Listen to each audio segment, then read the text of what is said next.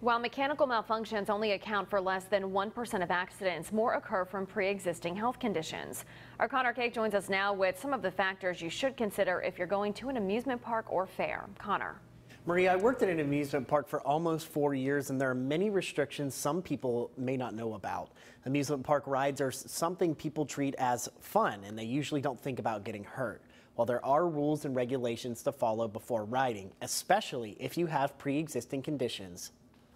Probably 90% of the things that happen is either somebody shouldn't be on a ride or somebody's doing something on a ride that they shouldn't be doing. There's regulations, and the amusement company puts those regulations on those rides.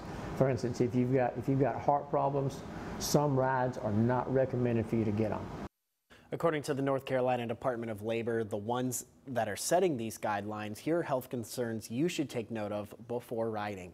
Pregnant women should not ride any type of ride if you have high blood pressure, heart problems, spinal surgeries, or back problems in general, collarbones or neck fractures, brain injuries, or any type of recent surgery.